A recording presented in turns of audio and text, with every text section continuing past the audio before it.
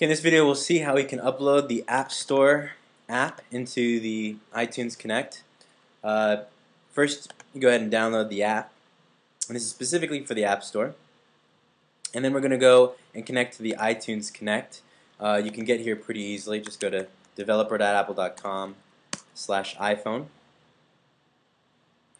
and then you will go to the iTunes Connect on the right side of the screen, and then manage your applications.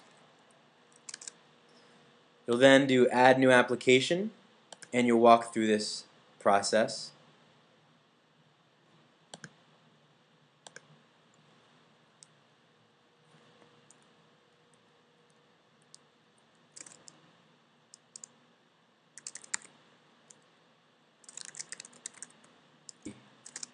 You'll enter the information here. Here you'll put in the name of the app, and it'll tell you information, unique number, this doesn't have to be anything specific, and the bundle ID that we named before in our app ID, if you remember here in our earlier steps. Sometimes the images don't work, and that is something you need to be careful for.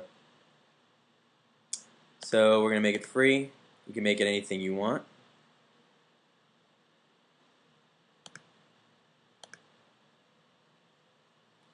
And then you'll fill out this form, all the rating information, as well as the icon, the iPhone, iPod, touchscreen, and iPad screenshots if you have any of those. For us, we're just going to do a 512. You get the 512 from here, and you can just download the icon 512 image, and then choose the file when you download it and upload it. Once you've done that, just save the changes. And another thing you're going to do in order to be able to upload the application itself is download the application loader. Now this is only available for Macs. So once you download the application loader, you can install it and upload the application binary that we just downloaded earlier in this view here.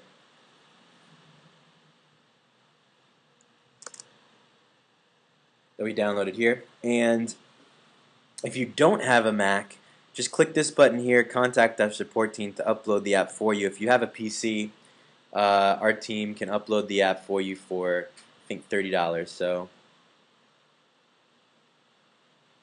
check that out. And you should have an app in the App Store, or at least up for approval in the App Store in no time.